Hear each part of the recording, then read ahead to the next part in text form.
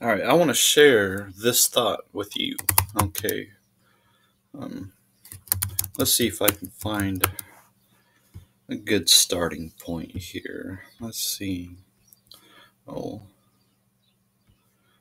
I didn't realize there were so many mentions, but Hebrews 4, verse 12, for the word of God is quick and powerful and sharper than any two-edged sword, piercing even to the dividing asunder of soul and spirit, and of the joints and marrow, and is a discerner of the thoughts and intents of the heart. So the Bible is not just a translated book from an old Harry Potter book. It is the Word of God.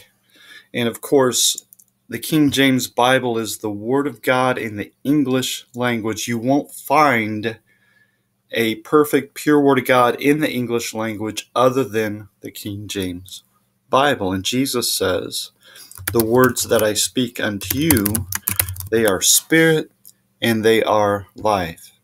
It is the spirit that quickeneth, the flesh profited nothing. The words that I speak unto you, they are spirit and they are life.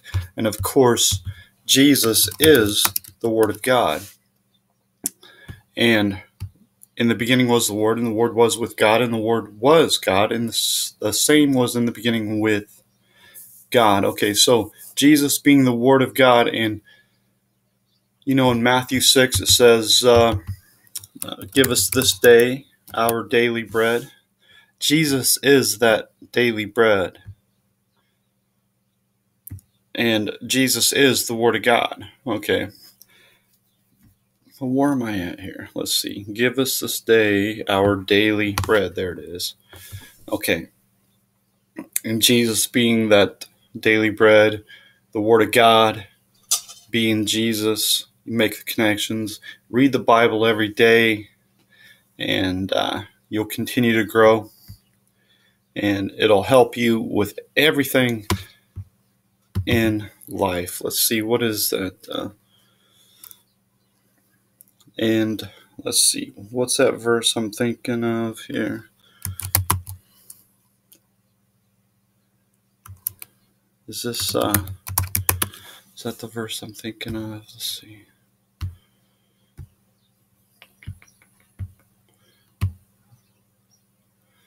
Oh, forgive me. What is that?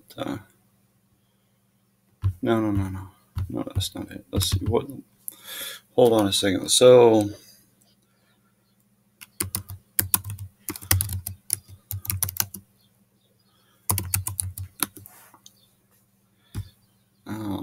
I don't think I know how to spell the word profitable, do I?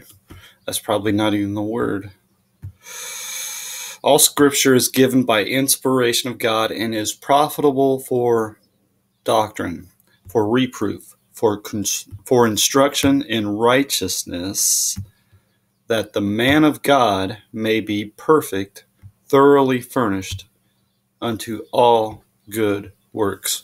All right, so very important to read the Bible, to understand the Bible. It's the greatest science book in the world. There's no book in the world that's even close to it now. To the point that I want to make, I wanted to just sort of set all that up to make this point that the gospel of Jesus Christ is once saved, always saved. Now, we read in John 3:16, for God so loved the world that he gave his only begotten Son, that whosoever believeth in him should not perish, but have everlasting life. Once saved, always saved. Okay, so it's important to understand that that which is born of the flesh is flesh, and that which is born of the Spirit is spirit. All right, so once you are born of the Spirit of God, you shall never die.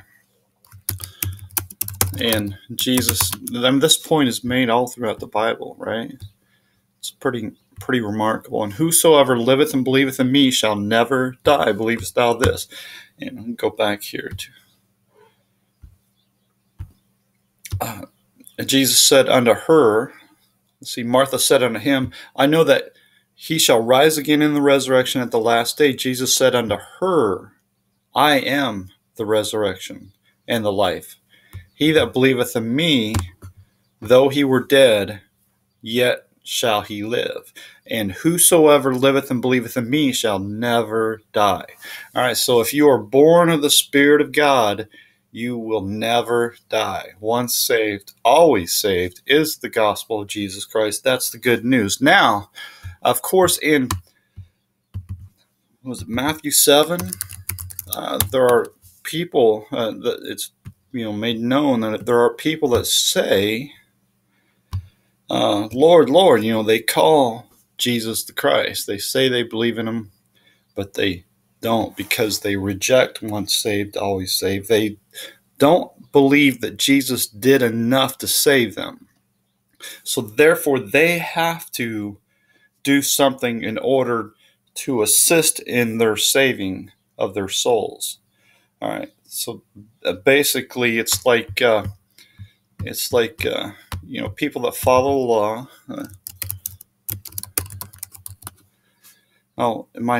I think I went crazy with that. Let's see if I'm even close with this. Christ is become of no effect unto you. Whosoever of you are justified by the law, ye are fallen from grace. Okay. So, let's see. In this I say that the covenant that was confirmed before of God in Christ, the law, which was 430 years after, cannot disannul that it should make the promise of... Okay, so that's not the other one I was looking for. But it doesn't matter. It doesn't matter. Okay, not shall their unbelief make the faith of God without, let's see, the promise made of none effect.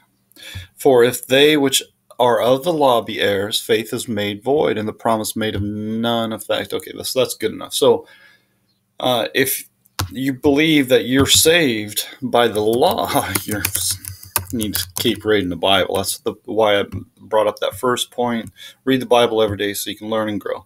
Okay, wherefore the law was our schoolmaster to bring us unto Christ, that we might be justified by faith, but after that faith is come, we are no longer under a schoolmaster. So take yourself out of the bondage of the law. All right. So if you're living your life and worried about sin, you are under bondage of sin. If you believe that if you sin, you're going to lose your salvation, you're in bondage. Okay, so the Son of Man, the Son of God, Jesus Christ, makes us free from that bondage. Okay, now keep in mind, it's wrong to sin. It's never okay to sin. You should never sin. It's never okay to sin. But if you're saved, you surely recognize that you have sinned, you are a sinner, and you need a Savior. And that's where Christ comes in. He is our Savior. So now here in Matthew 7, all right, it says, not everyone that saith unto me, Lord, Lord, shall enter into the kingdom of heaven, but he that doeth the will of my Father which is in heaven. Many will say to me in that day, Lord, Lord, have we not prophesied? Have we not taught in your name? And have we not cast out devils? And have in thy name done many wonderful works? Okay, so these people are thinking that what they're doing is making them good enough to save them, because they don't believe what Jesus did was enough to save them. And then will I profess unto them, I never knew you. Depart from me, ye that work in iniquity. All right, it's not about what you do, it's about what was done for you, right? So, one more verse, and then I'm going to share with you my final thought here. For by grace are you saved through faith, and that not of yourselves, it is the gift of God, not of works, lest any man should boast. Okay, so if it was about good works, rich people would have an unbelievable, unfair advantage over us poor folk. All right, because they do many wonderful works far beyond anything that we're capable of. But it's not about works, it's about faith. For by grace are you saved through faith, and not of yourselves, not of yourselves. Right? It is the gift of God. All right, so Jesus has done it all. Okay, when he died, he covered our sins, period. It's not, I heard somebody say, well, it's just our old sins. I mean, that's the most ridiculous thing that anybody could ever say. It's like they put no thought into it all. When Jesus Christ died for your sins, he died for you, all of your sins, past, present, future. All right. So here's the problem. People are saying that, well, if you sin, well, you're going to hell. That just goes right back to the law, doesn't it? So what did Jesus do? He just cleared your sins in the past, and now you need another Savior, because what Jesus did only abolished your past sins. And then you're going to have future sins, so you're going to need another Savior, and that Savior is you. It's such a ridiculous idea, but these people are unsaved and they don't understand the simplicity of the gospel of Jesus Christ. All right, so the verse I want to share with you, if I can find it here, let me think about this. If I can find this verse, Matthew, it was Matthew 25. No, it's Matthew 23. I'm sorry. Why did I think it was Matthew 25? Oh, I'm thinking of something else. Okay, I'm sorry. I apologize. Okay, Matthew 23, verse 13. Woe unto you, Pharisees. Woe unto you, scribes and Pharisees, hypocrites.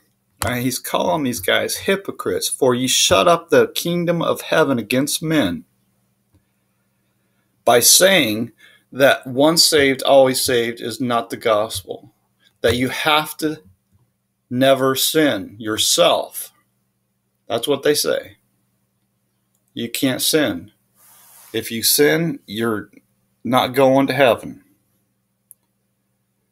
And therefore they are shutting up the kingdom of heaven against those men. They preach this ridiculousness too.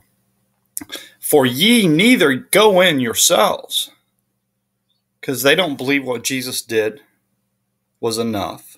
And they're preaching to other men that what Jesus did was not enough.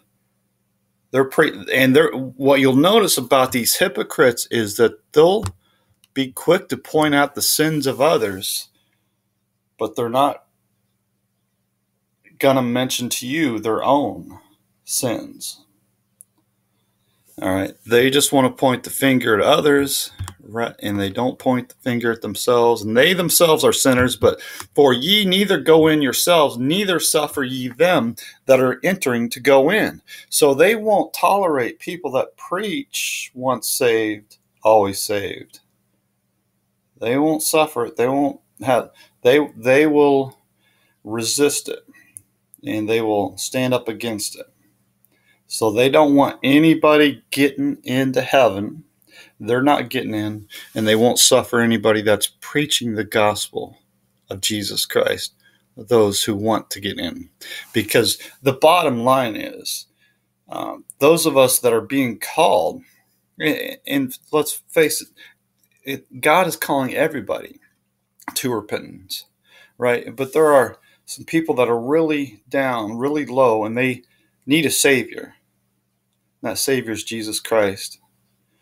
And they need somebody to save them, because they realize they can't do it on their own.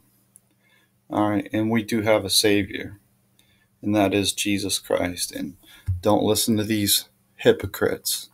Read your Bible.